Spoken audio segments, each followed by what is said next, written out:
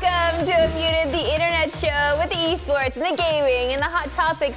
Two dummies share their opinions as well. I'm Marissa Roberto. I'm like that you included yourself in that. I'm Brody Moore. If you're new here, that's cool. Here's how it works. We'll each present a topic worth discussing. As you can see right at the bottom of your screen, there'll be 2 minutes on the board and a mute button we can each use to shut each other up for 30 seconds. You ready?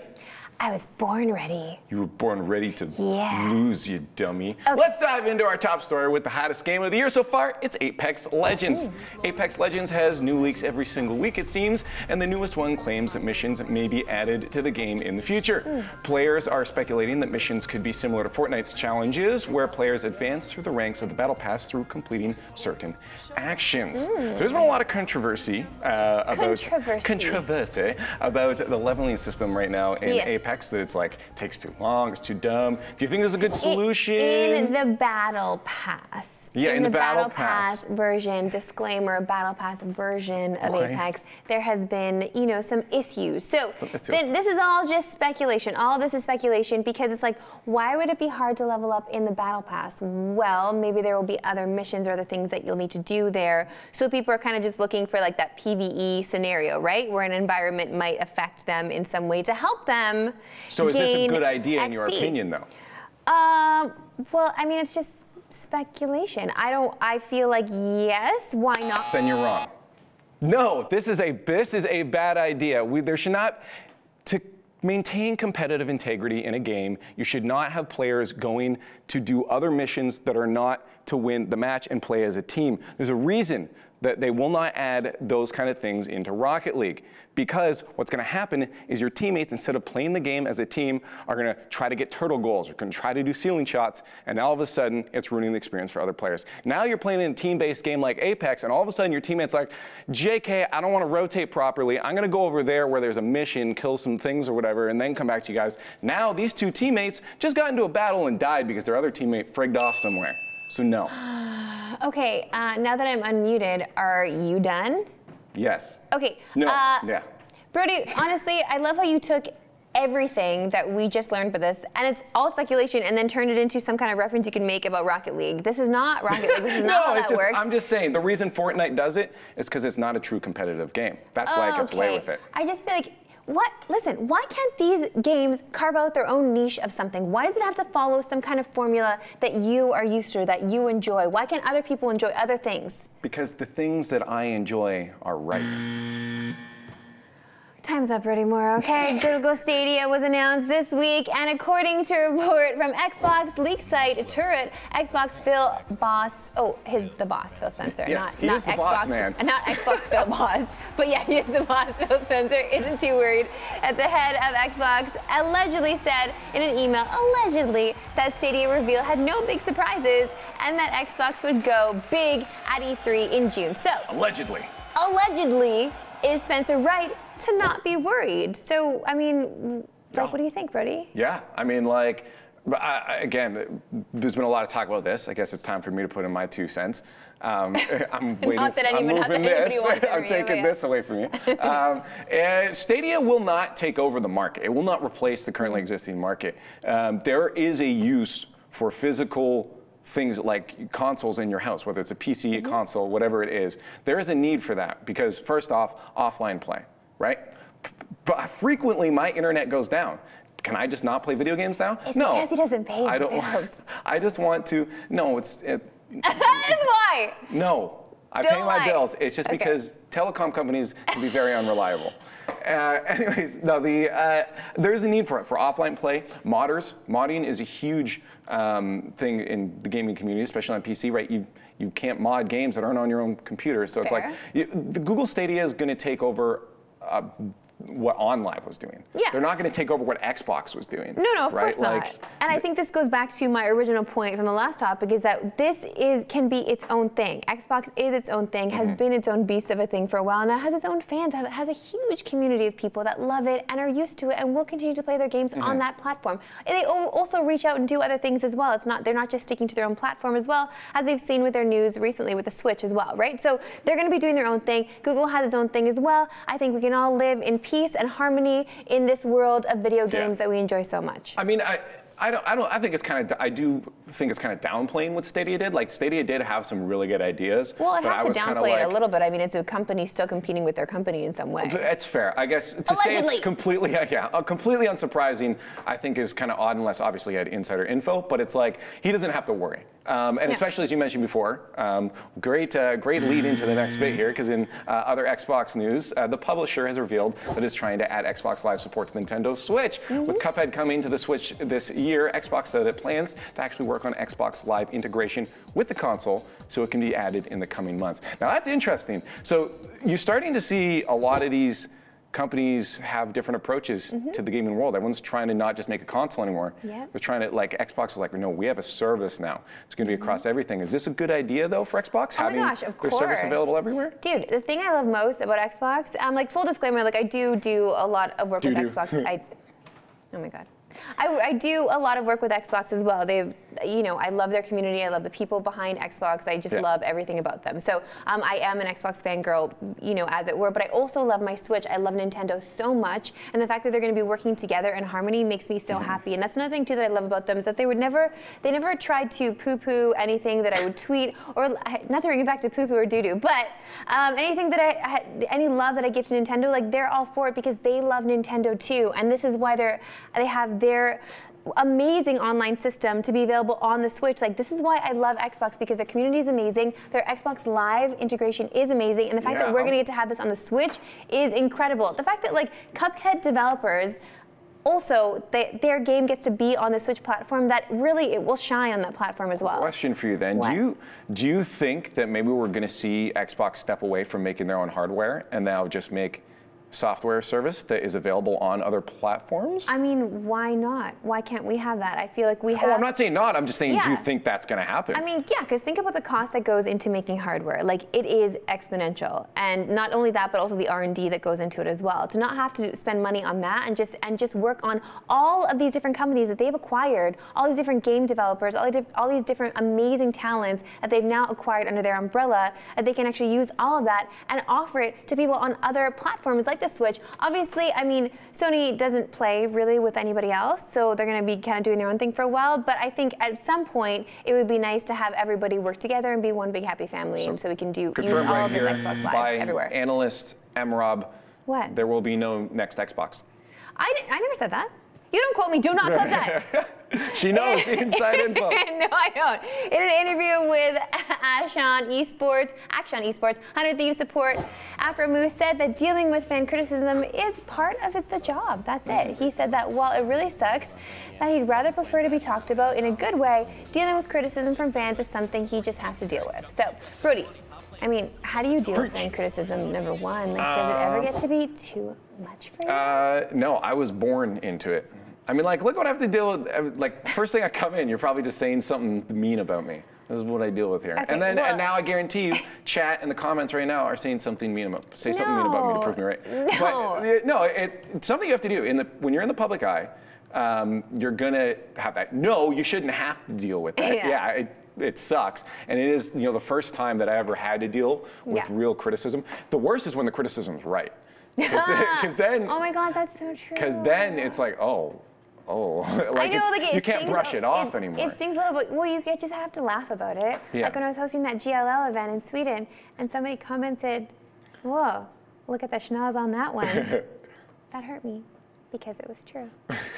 But yeah, no, I'm not going to dispute. But no, it is something you have to deal with. You're going to have to. You realize too, just put a little understanding and empathy to your haters as well. Understand that a lot of these people are younger. Yep. They don't understand. Some of them don't have the social skills. You know, they're inside, so they don't get out there. They don't know what can hurt people. So they speak what they think is the truth, but they don't see you behind closed doors and how it's hurting. It's just a blanket, like, trying to make a statement on whatever they think they're trying to be funny, or they're feeding into trolls. Because sometimes, honestly, when people are having a rough go in life, and I find this to be the case, they tend to take that and they project it on others, and they take joy in seeing others' pain. So, unfortunately, that has been the case online.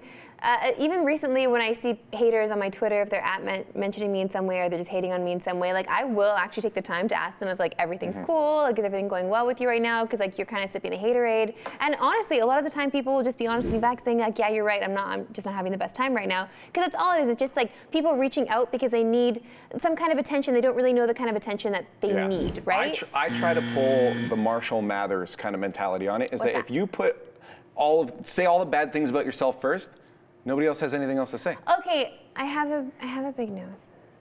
Is this an intervention? I'm Italian, okay? And I have a mustache that I need to get rid of every 2 weeks. Anyway, now it's time to see what streamers are up to in Clip It. Our first clip comes from Miss Kiff, who is excited for the date that quickly got fizzled. Have a date tomorrow. I know. I think. E-Rob just reminded me. So here's what happened. So she said, can we do 10 p.m.? It might take some time to get home and change. She sent that Monday. I just answered her 10 minutes ago. Oh, I'm calling someone. I'm calling her. Yo, when things go wrong, they all go wrong. I feel like you definitely have forgotten or mixed up the date for something. For sure you have. Well, I mean, I don't get dates with people, so that's never been an issue. But, no, I definitely am like bad. Like I have to use my OK Google, and I hope I just set off everyone's Google Homes right now. You just did! I have to say, remind me to do this, and then it just does its little ding for me on my phone and stuff. Because there's usually so much in my mind going on because I have a big brain that's like I forget about some things sometimes. Is that your insult to yourself? You have a big brain? Yeah. No, I actually totally messed up this summer, and I thought that my friend's wedding, like you missed a wedding? Very close friend's wedding was on a Saturday when it was on the Friday. It was on Friday. He called after the wedding had already started, like 3 hours later, asking where we were. Showing how important it was that you were there. Yes. Oh my God, I've never felt so mortified in my life. I've never driven as fast as I had that evening in my life. Yo, I had to drive to St. Catharines from Toronto. Yo, made it like an hour before the wedding was done. Everybody was already like in the bag. But the point is I made it. Bro. Okay? Yo, I know. No one's one-upping that. Wow. It was a low point for me. Oh my God. Maybe I shouldn't have brought it up. Okay, I'm gonna let you stew on that for a bit. We're gonna move on. Our next clip is from Timpani, a Mario Odyssey streamer whose mom had something to say. Yeah, no, I love Timpani. He's a good dude. He's there for me. Yeah. Do you support Timpani and I's friendship, Mom? Can he get you a job? Oh my God! So she's just looking out though. I mean, like, she's just looking out. It's the classic like, yeah. Mom doesn't understand streaming in video games kind of thing. No, of course. But like, still, they're wrecked, dude. I mean, it almost kind of hurts. Like, she got all of us with that, really. It's like anybody that like streams, did we all just get wrecked? Yeah, Yo, definitely. You and Mom chirps, you get wrecked. Burn. Yeah, you can't one up Mom. Your mom ever gotten you? Oh, yes. I mean, several times. I can't, like, even when we first launched the show, it's make like, it easy, though. I'm like, shit, Brody. I'm like, Mom, did you watch the show? What do you think? I told you this. Oh, she's like, oh, I mean, yeah, I really liked it, but, like, do you think you could sit up straight? Your co-host has nice posture. Which is hilarious, because I really think I have the worst posture. I know, see, now I'm, like, sitting up straight, like, Mommy. And now I'm out of frame. I don't want to disappoint you, Mommy. All right, moving on. And now it's that time of the show where we take a deep dive into the minds of the pros, as they usually leave something juicy on the Twitterverse for us to enjoy. Like this little nugget from Overwatch host Sideshow, who just not that into his talent photo and maybe should have been consulted first. You see, Overwatch League tweeted about their All Access Pass Q&A with talent, and then Sideshow just replied with, please never use this image again. Bro, okay, so I mean, first off, I'm just, don't work well with cameras with this area anyways, but with still photos. Yeah, it's like the no chin thing. Yeah, I have no chin. But the worst is still photos. I don't know. I have no good side. So it's like still photos. Like I'll get one shadow and I'm like, that like kind of overshadows my eye, makes it look deeper. So I'm like, no. Man, don't use this I know, ever. it feels bad. It sucks because, like, honestly, as an organizer, you kind of just have to put a photo out right away, and you just kind of think that you have the best photo of talent, so you put it out there. I'm pretty sure honestly, we've done that to people we too. for sure have. We definitely have Lawler. Yo, call us out on it too. Shout out to Lawler in chat. No, yeah, we've definitely done that. But the thing is, like, talent, they are forward-facing, and they really should be consulted before their photos go out. This is the PSA to any event out there. Yeah. Consult talent. Well, just because, like, you know, egos are fragile, and you don't want to hurt them just before they go out there. It's tough out there, you know? Like, Feels bright on lights, that. people watching, commenting in chat about your big nose, etc. And feels on this as well, because Okay. there was a lot of COD drama recently on Reddit, stirred up by the infamous gossip girl of the Call of Duty world. It's COD burner, you know it. JCap was at the center of it all and had some words. Here are some of them. There were a lot, trust me. All I want to address right now is the fact that COD burner has the whole community believing that I brainwashed 3 adult men. It's completely laughable, but everyone believes it because this community is all hive mindset. Don't be afraid to think for yourself sometimes. Yeah, I mean, that's a good message. So Zurich and I are going to get into this a little deeper. We're going to be sipping a little tea with you tomorrow on Esports in 30, and we'll dive really deep into this because there's a whole mess that's going on in the Call of Duty community right now. But the thing is, what is this? Like, why is it the COD scene? Is this good for the COD scene? oh my gosh, this is amazing for the COD scene. Okay, you think? This is so good for the COD scene. This is exactly what I'm talking about with the Call of Duty community. Like, I love them so much, not only because, like, their events are hype, they're so much fun to watch, but the fact that, like, they air out all of their dirty laundry on Twitter and on Reddit. Like, it is a hive mind. JCap is right, and people do need to understand that, especially the fans, that they do a lot of this as fan service. Like, they're doing this because they want you guys to sip tea. They want you to eat popcorn. They want you to get involved in their scene because it's important for them for you to watch and get involved, right? So, Wait, I mean, so now are you saying it's all colluded and I'm they not don't saying it's actually hate each colluded. other I'm and not it's all saying it's made up and colluded, fabricated? but Now we're this stuff- WWE? No, but this stuff could be done behind closed doors. They choose not to do it behind closed doors because it's entertaining, they know it's entertaining, and we're gonna dive right in with our popcorn. I'm full in, all of it, like even Courage was into it. The whole scene got involved, but JCap is right here in this post, and Clay had a lot of really great posts too. But yeah, you really do need to think for yourselves. Like, really take in all the information. Don't just jump on whatever bandwagon your buddy is on or whatever bandwagon the Reddit thread brings you into. Really, you gotta think for yourself, people. It's important. It is important. Yeah, that's what I'm saying. All right. I don't know if I'm into that. I don't know if I'm into the... Really? It's so much drums. I love it so much. Well, that's a good thing I'm not doing it with you tomorrow. Okay, fine, fair enough, Zurich. Watch out. Last but not least, we've got top esports journalist, consultant, sometimes potster, Rod Reslow, aka Slasher, who used that delightful stats algorithm to display esports prize pools over the years. So I love this so much. Here we go. Let's take a look at this. So he says, an awesome look at the top games in esports by prize money, starting from near the beginning of esports in 2000 up to today. So watch. I've seen this done with a few things. This is an incredible visualization. I love this algorithm. It's What so I great. do, I'm not going to spoil it, but I want you to watch League of Legends hopes just get crushed. When League of Legends gets up near the top, Yes, and watch how, like, this is Counter-Strike, but way back Counter-Strike. This is not, also there's 1.6. yeah, exactly, this is 1.6, so CSGO is still in there and also has to do its own climbing. what I do love is StarCraft was still climbing in the late 10th. push. There it is, Dota! Oh, okay. Dota, Every taking time over. an international comes around, it just like doubles its lead. Yeah. It's nuts. I mean, and if you notice, like, Hearthstone's up there too, man. You always hate on card games, but Hearthstone has a huge prize pool as well. It's crazy because they're so they're quietly well-funded. You know, Yeah. it's just like It's not quietly. You just don't pay attention to the card scenes. And That's you your do? problem. Well, more than you. Like, Yeah? we don't need to get into this whole thing, Brody, but yeah, you gotta put some respect on it. You feel? So to be fair, that's not anything to do with anything outside of prize pools. Those were just prize the pools. prize money, yeah. Yeah, we're not talking about salaries, we're not talking about any of that, because obviously that will change the algorithm completely. Yeah, And maybe Hearthstone wouldn't be up there. So as of now, Dota is way ahead. CSGO, Yeah. of course. Actually, what do you think in the next year or two, what do you think is going to break into that top 3 or top 5 spot? Do you think there's like a game that's... It's gonna be PC version Halo 3. You think? I don't know, I'm just saying. Okay, chat. But wouldn't that be wonderful?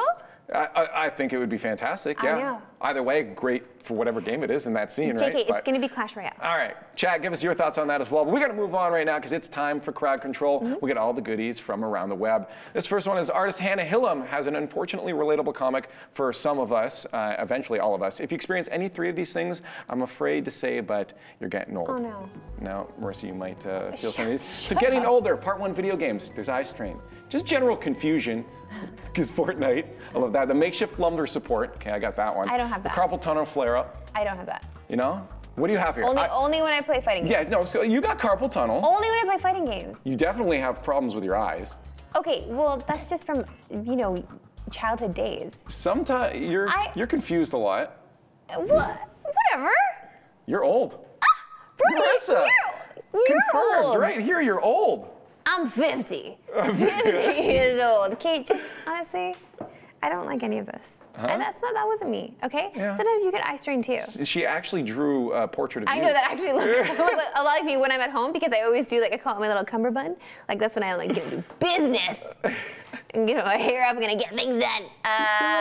Okay, we're moving on, all right? Let's not talk about how old we are anymore. Instead, let's talk ambitious crossovers. Reddit user PD Pariah, he drew up a little sketch of what he thinks Kratos would look like in the Pokemon universe. Oh, I love this. Oh yeah. Look at that. He's got that. He's like, yes, Machoke has a beard. Machoke has a beard, yeah. Now, I'm thinking now of crossovers. Okay. I'm thinking of a few. Would you like to share with the rest of the No, class? not yet. I'm thinking how they'd work. Would you I'm just trying to think what you'd cross over. It'd just be Animal Crossing and Stardew. No. Yeah, I would do that. Wait a minute. Actually, yes, I would. No, I'm telling you, Animal Crossing, but Animal Crossing in, like, some crazy BR situation. So, like, it would be the different villages. It would be like town versus town, basically, and, like, it's town wars, but with Animal Crossing characters, like little anthropomorphic animals, just out there running amok. What, do you have to murder each other? Like, what's the objective? Yeah. Okay. Let's murder each other. Let's murder each other. Jesus. Okay. Wow. Battle Royale. There's just Or savagery just came burn out. houses. Burn them down. Burn them down. I'm scared now. A good thing this is our last post and I can Nook leave is like you. the king Jesus. on his throne. Our last post is the ultimate example of being a bro. Scump, your teammate Hex has your back, man. Okay. Questions? Well, I'm gonna make it more awkward. You recently just got a bill that you canceled. Wow. A credit card bill that you canceled. What was it? It was for a gym. No, it wasn't. Totally. What was the No, name of I the did that. what was the name of the gym? Brazzers? Yes. Okay. So you canceled his gym membership at Brazzers, which is cool. I just don't understand why he was using your credit card to get that gym membership when he asked us. Okay, wait, I don't get it. You don't get it? I don't get it. Is that like ultimate bro. We gotta shout. What? By teammate, by the way, I meant owner. So he's looking. He's looking out for his players. okay? But And that was his mom. that was Scump's mom. That was Scump's mom, and so he put a gym membership on her credit card, but it's not gym really membership. Okay, but it's not really gym I membership. guess. Well, you're still burning I don't calories, know. but What is that? find out. You don't know? You don't know? I'm gonna Google it right now. I don't care. I guarantee you. Well, I'm thinking most people in our chat probably understand. What's going on scared. here? Okay. Oh! You guys! You're in incognito mode, right? Ah! Mom, I'm so sorry. Is that not That's the not ultimate cool. bro Why thing would to he put do? his mom's credit card? Is that that's what he pointed out. It's like, why No. he's got his own credit card. Why That's is he not putting cool. that on? Also, it's fine. You know what? I don't like that either. And the whole bro code thing, I don't believe in that either. We should all be on the same page. It's fine. It's What? fine. I just don't believe in that. I believe It's that just stitches it's an get stitches. unspoken thing. Do women have the thing like there's like just an unspoken thing you've been saved, someone else has like saved you from a situation? No, I think that sure, yeah, I don't like that side versus side. I don't like that at all. I feel like we all should be on the same page, and that page is snitches get stitches. Karma will I'm get on that them. page. Don't be a dirty rat. But we're on a page without even having to be on a page. Okay, Brody. This has been delightful as always. Let us know who you think had a better day today. Press 1 in chat for me, and 2 for Pooh. We'll see you next time. But until then, hit us up on all our socials at Squad State. We'll see you next time.